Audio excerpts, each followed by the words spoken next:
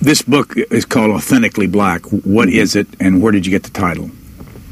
Well, I don't know where that title came from, actually, because for me the titles were always hard, and they always come out of some bizarre, quick inspiration. I honestly, even now, must not have been that long ago, I don't remember how I came up with the title. But what I mean by it is that I think nowadays a great many black Americans are caught in a kind of a bind.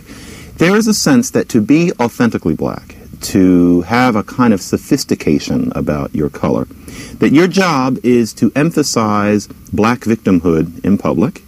Your job is, I hate to say it, but to exaggerate the extent of your victimhood in public. And in general, when race issues come up when white people are around, you are supposed to cloak the race in tragedy and downplay the progress that has been made. The idea is that we're not all the way there, and that whites are on the hook, as it's often put. Don't let white people off of the hook. And the reason for this is because it's often felt by many people in a certain level of their consciousness that if whites are let off the hook, if whites start getting too comfortable, then that will spell the death of the black community, or at least the part of the black community that's been left behind. When did you first start thinking like this? Really at about 12, but it's become especially clear in my mind over about the past 2 or 3 years, and that was just the first part. The second part is that this is not the way black people talk to each other. This is not what you hear at one of our Thanksgivings or at one of our Christmases. This victim routine is not something that the typical African American feels in their bones. It's not something that you pass on to your children.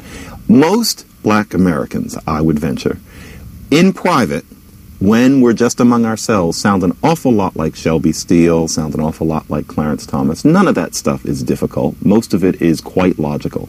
But there's a sense that you're supposed to have a different idea when you go out in public, and that informs what we see so much of in terms of the black presentation of a black condition.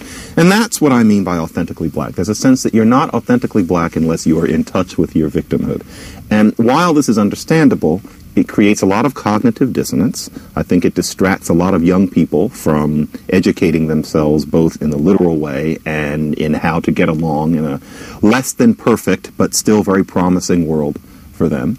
And I think that we need to address that. It's the kind of thing that needs to be given a name. It's this new black double consciousness. I'd like to see that end. I'd like to work against that. I would like to help put a meme into our general consciousness that will spread, which identifies this and starts questioning what we really mean with our public statements.